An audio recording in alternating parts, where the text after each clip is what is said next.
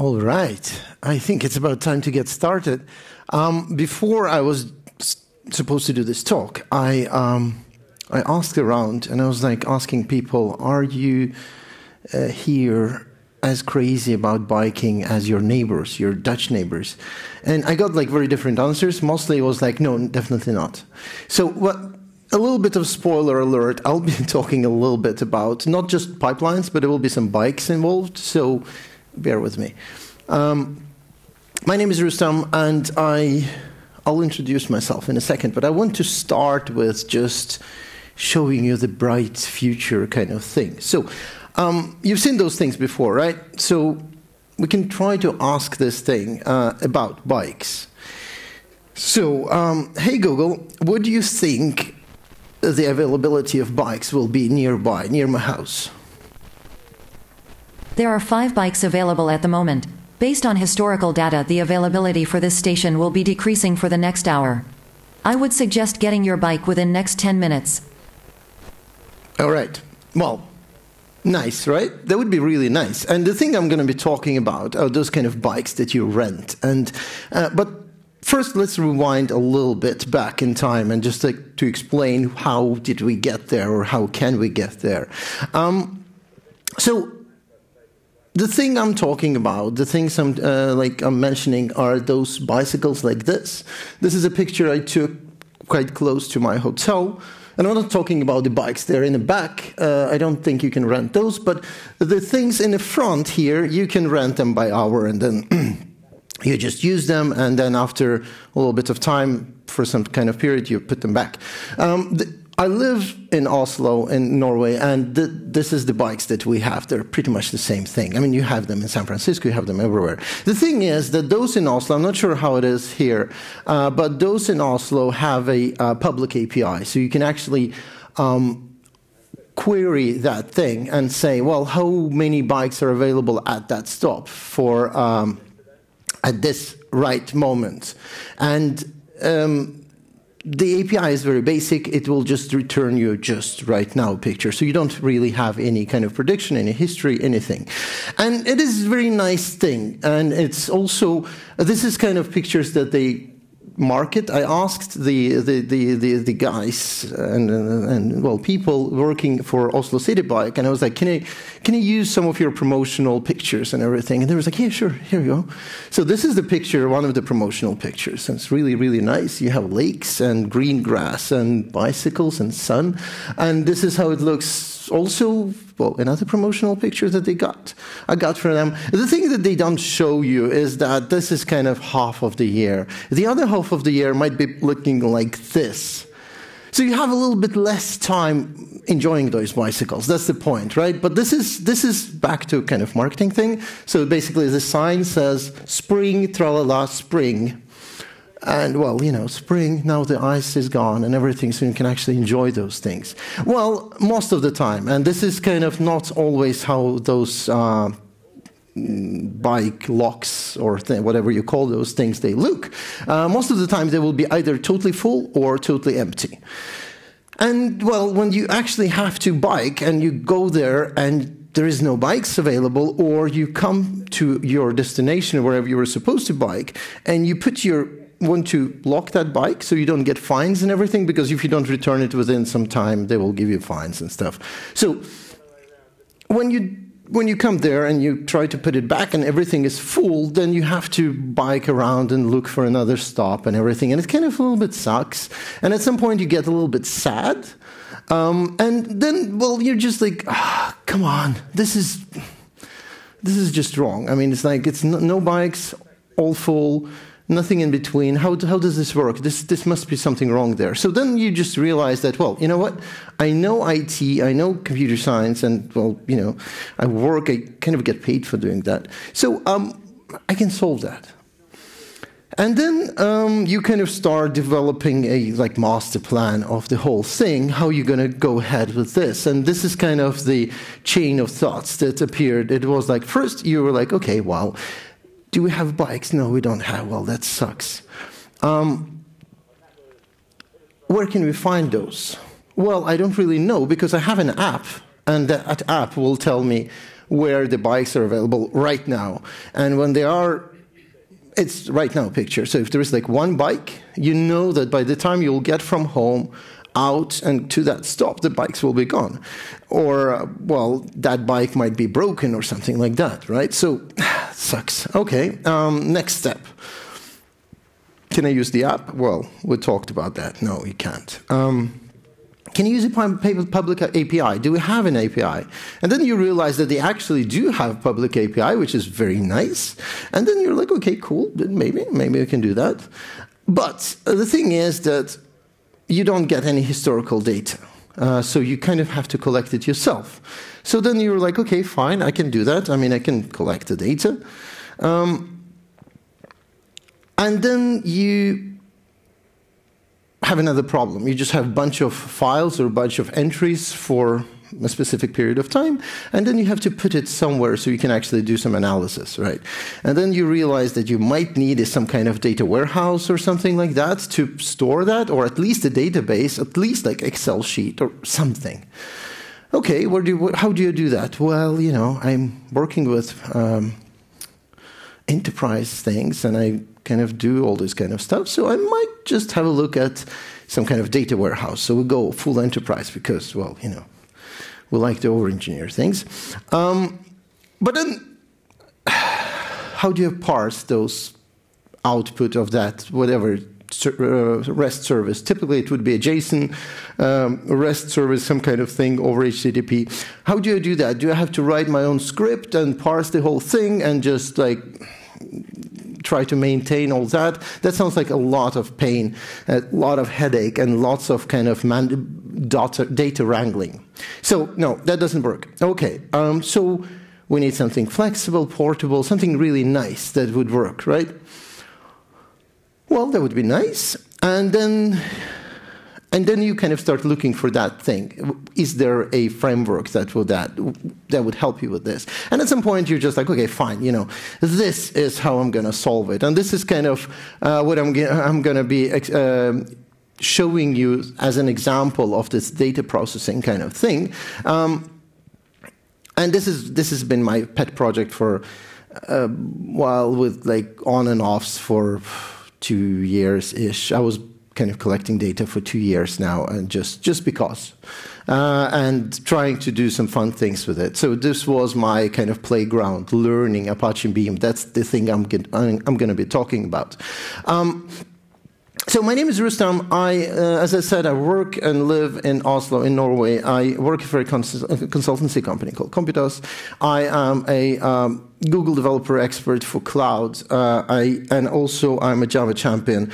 I do a lot of things for the community. I've been running for the last 3 years. I've been leading a conference called JavaZone, which is, well, almost the same size as this one in Oslo. Before that, I was also doing a lot of stuff. I still do a lot of things. So this is me. Not without any further ado, let's go to the architecture, because, well, you know, we developers will love architecture. We architect things, we put them in a nice little boxes, and this is kind of the first draft of the whole monster system would kind of look like, right? So you have some kind of a time-based job that will be pinging a API that will dump the historical data. Then you will have, you'll store them typically in the files. At least in my case it was, because, well, it would just return you a huge JSON for all stops in the whole city, which is kind of a weird thing to do, but that's how API was. This is what you had to live with, so life is hard. Then you would put it in something that will be able to process it, so for example, like Apache Spark, and then you will put it in some kind of database, and then you can run some kind of analysis, right? So queries, you can build a notebook on top of that, something simple. If you have a stream, which, well, in my case, there was no stream, but I'll still show you some examples of how streams and things like how we can handle those as well. But then you will end up with some kind of Apache Storm thing, and then put it on some kind of dashboard with analytics and stuff, right? So this is kind of the basic thing, and we obviously go for serverless or kind of Lambda architecture with all those small micro functions doing separate things and just like, you know. But the problem is that you have to run all that on your own machine or something like that. So for quite some time, I had a tiny Raspberry Pi running on my TV desk table thing, when it was just running and just pinging that endpoint, collecting data, putting it somewhere. And at some point it gets really annoying because your kind of room starts to look more and more about like a server room. And the Raspberry Pi is not really, obviously not powerful enough to run all of that. So it will just, you know, then you have another one, and you have another one, and another one, and then you get a little bit sad, and everybody at home gets a little bit sad because, well, you know, all that junk. And then you realize there's this thing that I kind of mentioned already, but I can mention again. It's an open source library called Apache Beam that can do kind of things like that for you, and mostly out of the box. So you will have a possibility for batch processing, so files, and also a streaming, so it will also be able to take streams. It can understand, or you can program that thing in Java or Python, and it can also connect to lots of different things. So you can run that thing locally on your machine, you can run that in the cloud, you can do like, you can connect to various storage systems, and like you can actually connect that thing to Apache Spark and Flink and, well, you know, all the other things. So then you try to do something about this architecture, right? So we have here two different streams. We have a batch one and we have a streaming one. But with replacing that thing with Apache Beam, you kind of simplify the whole thing. So now we got rid of pipeline. So we just put both of them in there, put it in a data warehouse, and you're done. But we're still running on a local machine. You can do that, but I also kind of had to look at like how it's going to be on the cloud. And well, I chose Google Cloud because that's the thing I work mostly with. So it was that choice was kind of easy for me. So now I kind of translated all the generic terms of cron jobs and data processing and so on, a warehouse and things like that, into the cloud version of those, managed versions of that. So then you still have a cloud functions with some kind of cron time thing. You put it on a bucket on the cloud storage, and then you pick those files from cloud storage, or if you use streaming, you will pick it from there, and then you'll process it with the same kind of code, with the same thing, no matter what, which is nice. You put it into I decided to put it into data warehouse, like BigQuery, not a database, because I wanted to play around with some statistics and everything, but you don't really have to. You can do whatever you want. And then you do some kind of analysis on top of that. To explain that, I want to talk a little bit about pipelines and what is actually a pipeline. Well, a pipeline is that's the definition of the thing, right? It's an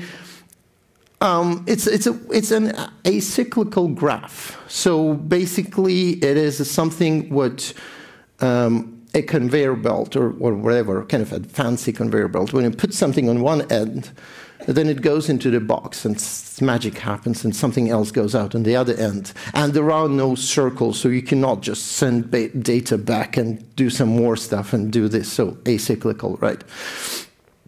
And you can do things. You can convert data, you can add data, you can well, you know, you can do all kind of things. So how do we do a very simple pipeline? This was kind of my start of the whole thing. But to do that first, we'll have to look at the data that I had to work with. And this is how it looks. So there are two endpoints. There is one endpoint that will provide you information with metadata about each station. So you will have that's the one you see on the right there. You will have an ID, you'll have a name and a title and a subtitle and how many logs do you have and things like that. So it will just give you all kind of information about the station. the other one that you will have on your left is a now picture of how that station, availability on that station looks like, right? So, yeah, it will give you a number of bikes available, number of locks available, and what else? Yeah, and just an ID and overflow capacity and everything. So, very simple thing. The problem is, as I told you already, it's that it will give you information for all stations at the time. You cannot just ask one particular stop. Well, I guess that's what we have to work with. What you want to do with all that, you want to put it into something like this. This was the first version. This was like a first screenshot of the data that I was able to process and put into a tabular form, where you would have IDs, number of available bikes, available locks, if they have overflow capacity. Overflow capacity is basically they don't let you, they don't fill up the station till 100%.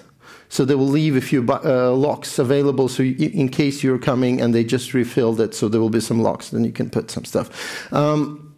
I'm not sure what they're doing with that, because they actually at some point removed that. I'm going to talk a little bit more about that. But, well, you have some kind of parameters and you have a date.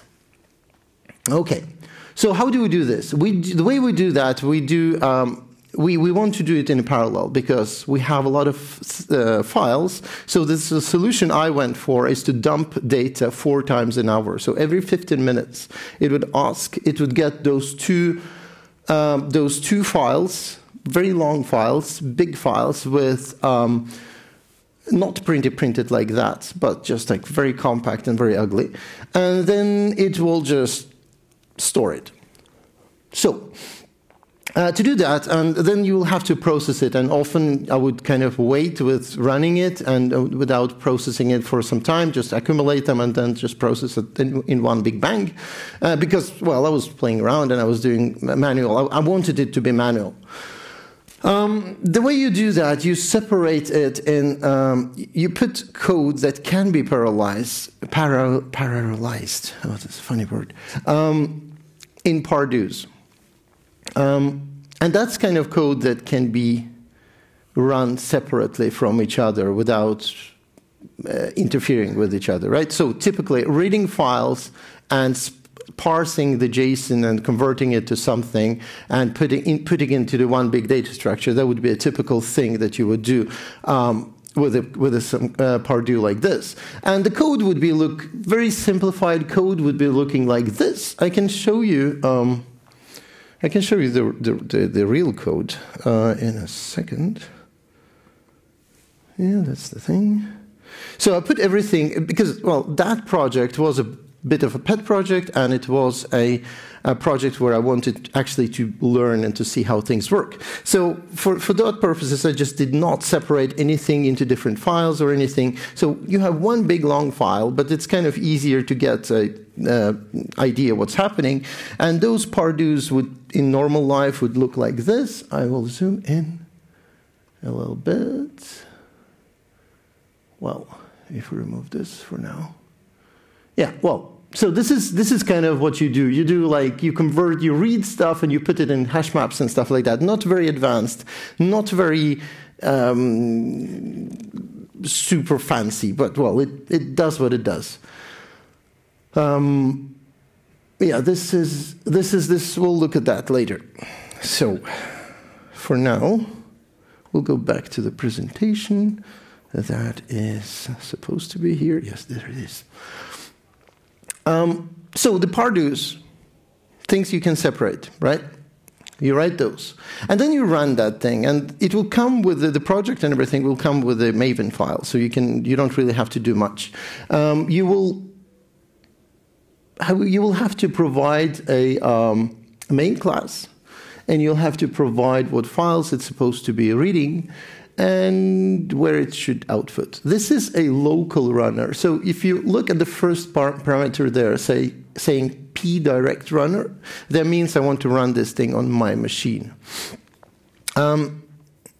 If you want to do the same thing on a cloud, only thing you will really have to do I'm going to switch slides now, but just see if you can see the changes, because there will be a few more lines, but I want you to notice the first line, the direct runner changes to Dataflow runner, and then you have a few extra lines in the bottom there that will point at the right buckets and point to like temp directory. So it's not really very, very fancy extra stuff. So it's actually more or less the same thing. The code is the same, just the command line things that are different. And that is really, really nice because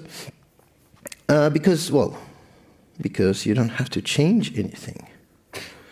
My pointer is where it is. There it is. Okay. So going back. This is a local version, this is a cloud version. The first pipeline I created looked like this. It was very, very simple. So you read files, you process data, because I want to rearrange everything inside. I want to remove duplicating fields. I want to do some, because for instance, I would like to add also a date and the timestamp when the data was updated, and things like that. And then I map elements, write it to a database, warehouse, BigQuery, anything, and then, well, you just drop things. The first time I was running it, it was a year ago, well, give or take. So then I had around 4 or 5 months of data, I guess. That thing ran for 18 minutes, and it spin up around, what is that, 17, 18 machines, I guess. So you can see the graph at the end there in the cloud. So it would kind of look at the inputs and look at the number of files and the size of those, and it would be like, oh, okay, I can do that with 2 machines, 3 machines, 6 machines, and so on, so on, so on. At some point, it was just, no, I think I really need 18. And then it processed with 18 machines, and then when everything was done, it just dropped that. So that was the first version. Very simple pipeline, no fancy things there anywhere. I ended up with just 35 megs of data in the database, but it was kind of, it wasn't big data, but it was kind of getting in that direction. 1.1 million rows, it's okay. So that was in September a year ago. Then I did a new version of that because I wanted to add more data, and I wanted to learn a bit more about how Dataflow works. So then I ended up with this. And here you actually do 2 things. Now you're reading both files, so both availability file and station metadata file. Then you parse them and you rearrange data the way you want.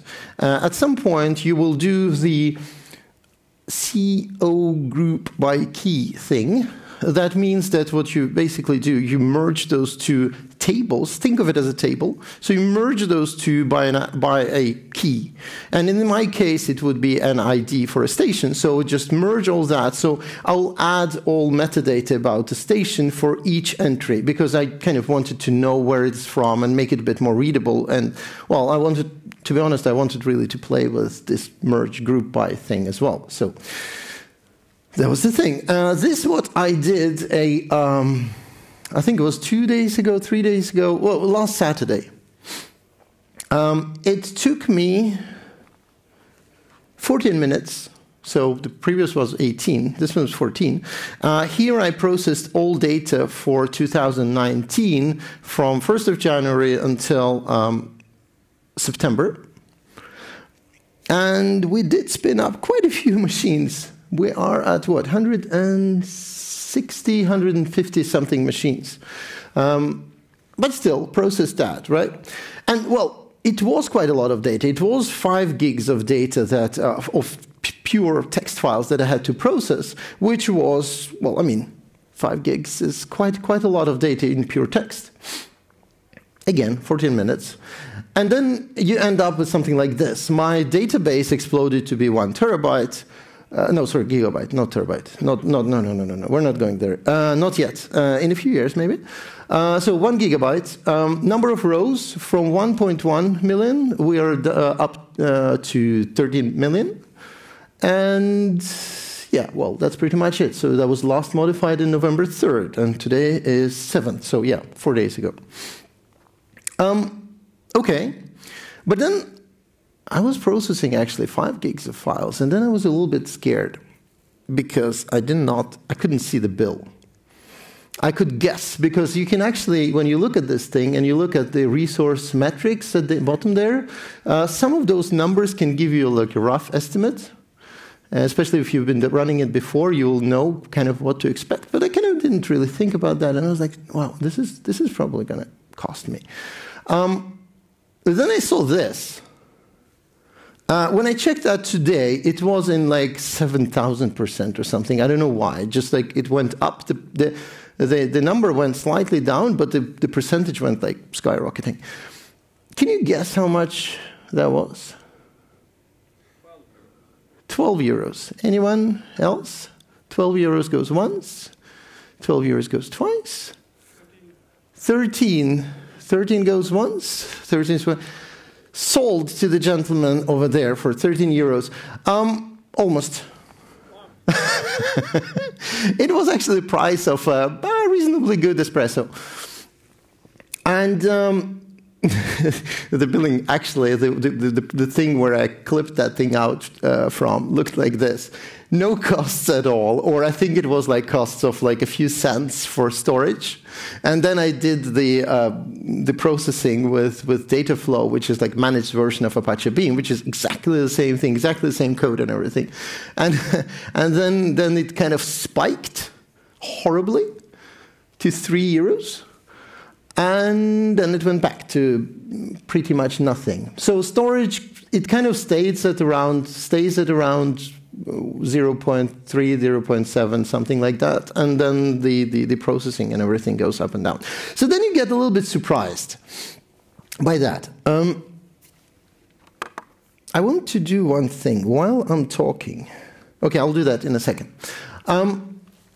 The cool thing with Apache Beam, and the thing I really liked with it is, and well, I have to say, I mean, I'm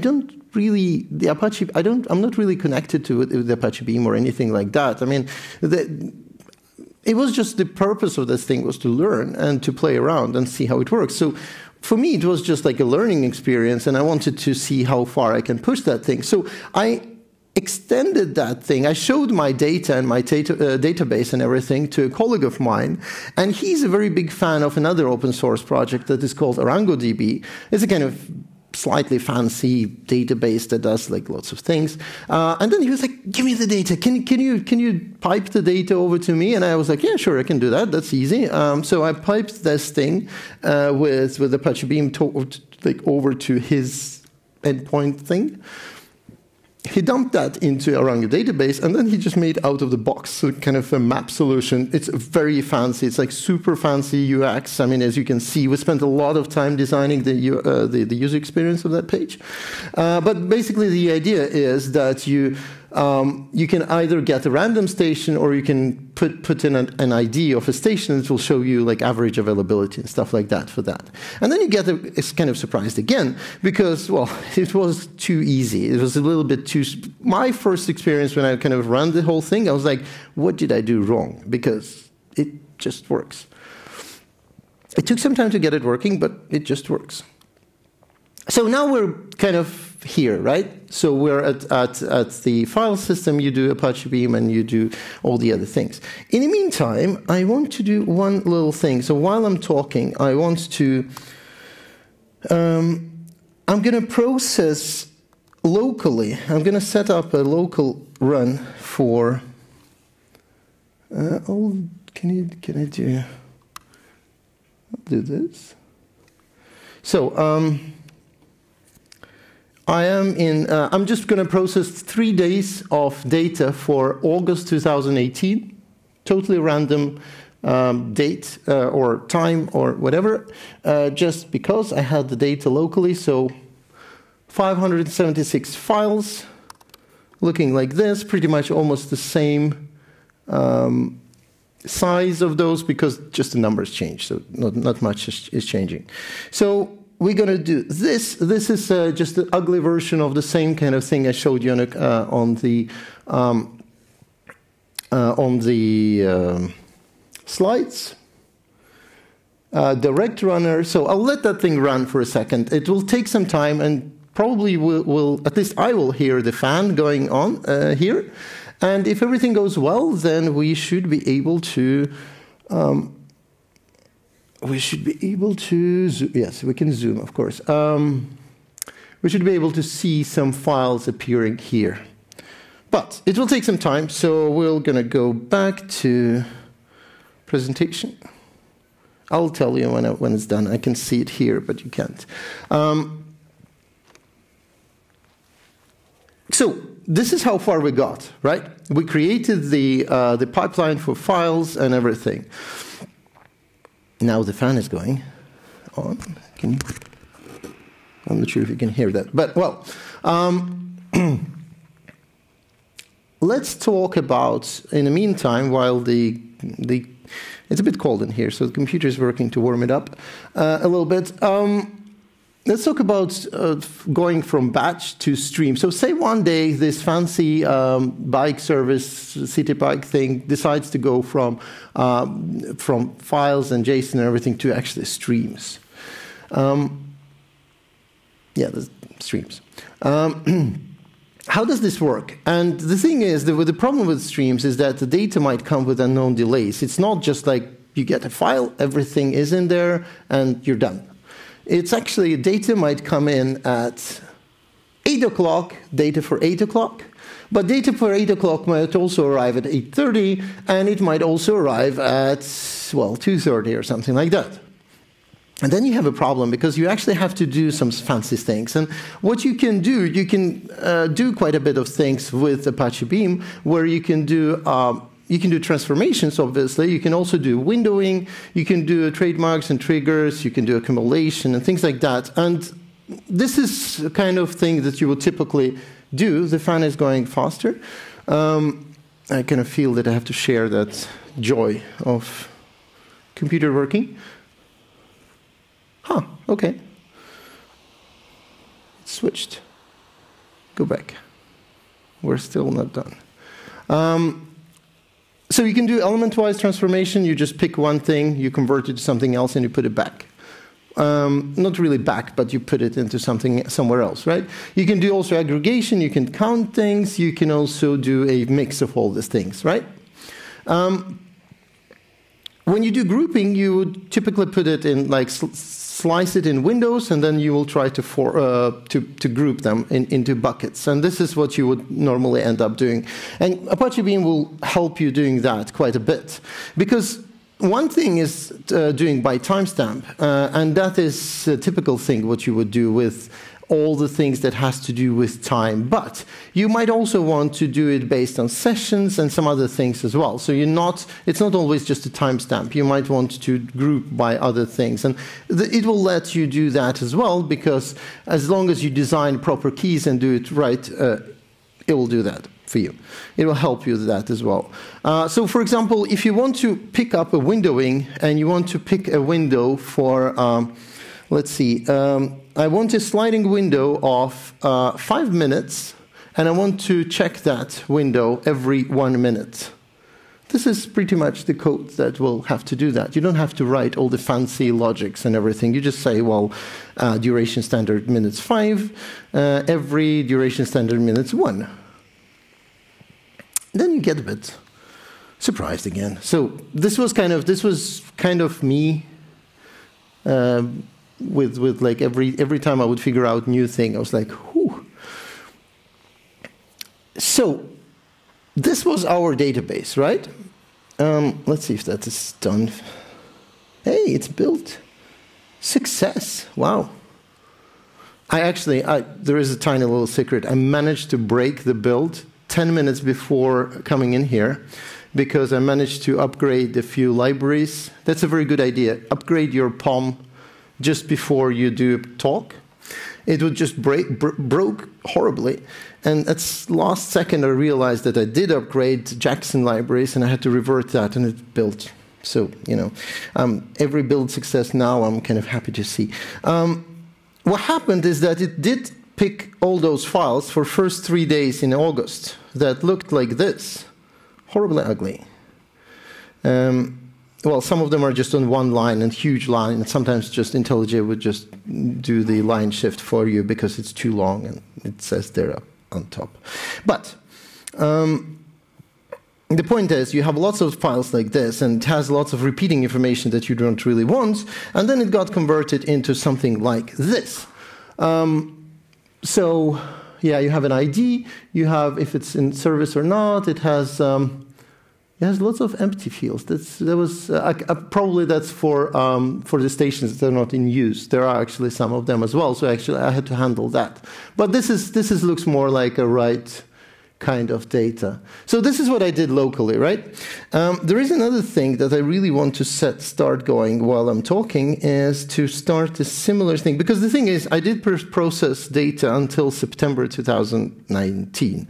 I did not process the last month. So, while I'm talking, this is like really, I'm kind of pushing my luck here with demo gods.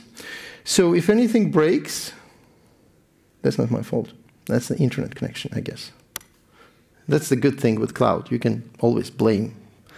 So I did not do anything. I just copied the text that points to a storage, and then I had like a regex like this. So I'm saying like everything 2019, 10, anything, you pick that and you process that. So while that is working, I will go back to the presentation. So 13 million rows. Soon it will be a few more. What you can do with that? And this is what we were kind of, after collecting that data for almost a year, I asked that the same colleague of mine, he's a very, very big fan of databases, as you probably figured, the guy with the ArangoDB. So I asked him, I was like, do you want to meet one evening and then we can look at SQL? Strangely enough, he said yes. So we did look at SQL, and it got very long, that query. But it was actually quite some fun, because you can, where is this thing? There. Let's see, saved queries, project queries, average availability, open that. Yeah. So this is how it looks. Quite big, fancy, tiny little thing. And then we're going to run that on 13 million rows. And then you can actually pick some fun, interesting stories. You can actually see, like, for example, let's see, that's day of week, that's 4, so Thursday around 6 o'clock on the month 10. You see, we're actually starting to get 10 months, the new data is coming in. There is pretty much no bikes available. It's 0.1 or 0.2 bikes. So that's probably like a half of a wheel or something that is available. But the number of locks available there is 27. This is right by the university campus in Oslo, the theological faculty apparently. But there is a lot of other places where you can actually see, and then you can actually see patterns. You can actually pick all the places where they have too many broken bikes, too many things that too empty, too full, all those kind of things. I did save a few other queries that are a bit fun. Let's see, saved queries. No, scheduled, not scheduled. Saved project. What the heck? Oh, there it is. So yeah, this is another stop right by the university campus, because I picked university things because they are very easy to have a look at. So now we're actually looking at one specific stop, and it's also kind of very easy to predict that things will kind of be empty around any day of the week, except for Saturday for some odd reason. The normal availability is pretty much 0. So if you actually think you won't be able to get a bike, that's what it is. So now, actually, if you look here,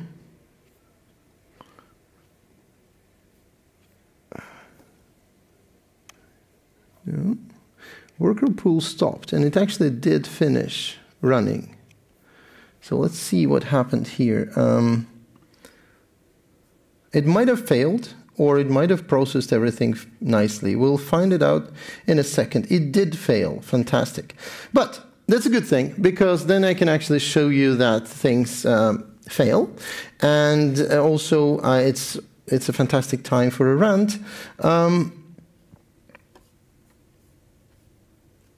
And it's very interesting that it's not showing you why it failed.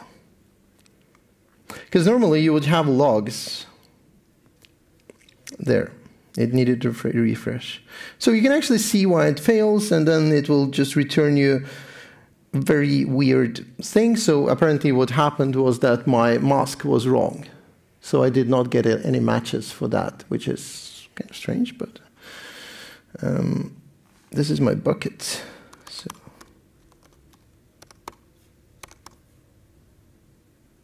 yeah, I do have files.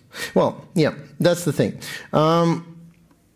Things fail sometimes. So I was pushing my luck now. Mirror displays. Extend. Good. Can we go back to the presentation mode? Yes, please. Thank you. So the thing is that the data we were trying to do, which actually failed quite fast, but still it was actually 600 megs of data. So it was quite a bit. And it still was kind of able to read and process that data quite fast. I mean, well, it didn't do much, but it still had to read all the files, all 6,000 of them. Key takeaways are, I mean, you've seen the first one. You've seen and the main one, because most of the time you will not spend processing data in the data pipeline. You will make it work, and it will work. But then all the odds will be against you, because first, your providers were going to change the APIs. So your APIs will change, and then you have to adapt to that. So as I told you already, they removed a few fields. So what happened when I was looking at the dashboard throughout the year, I just realized that in April, things just kind of started giving me red errors and like emails and saying like, hey, something is wrong here. And then I looked at the data and I realized that it was kind of from 1st of April, it started giving me an errors, like HTTP errors for a few days. Then it disappeared. Then it was gone. The whole service, the whole backend of the REST API thing was gone for a month. And then on 1st of May, it successfully appeared back with small, slight, tiny little changes that broke everything else. But then one of the things that broke actually was really, really surprising and a bit weird. They actually started pretty printing JSON. So they went from... Yeah, well, I'm not going to show you. But, well, they just went from the ugly JSON to, like, pretty printed JSON. And you would think, like, what's wrong with that? That's fine. Well, the problem is that Apache Beam does not like that. It's something with...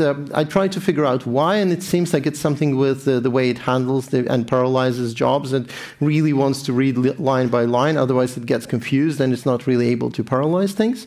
But, well, in any case, it did break. And it took me some time to realize, because I was just getting like wrong JSON, wrong format, wrong thing, and I wouldn't know what it is. And then you would look and look and look and look, and at the end you just figure out that you find that tiny little note on Stack Overflow where it says, well, we don't really support multi-line JSON. Another thing is that your the data will... Yeah, well, you will spend wrangling with data most of the time. Your pipeline will work, but, well, you know, you have to work with this. And then when you put that data into the database and you have this kind of fantastic picture, all of it working, you will have to do some kind of thing on top of that. You'll have to do some kind of processing. You'll do some kind of analytics and everything. But this is a bit outside. I did show you a little bit of that on on BigQuery, but that's kind of outside. This is something else. We're talking about pipelines now, right?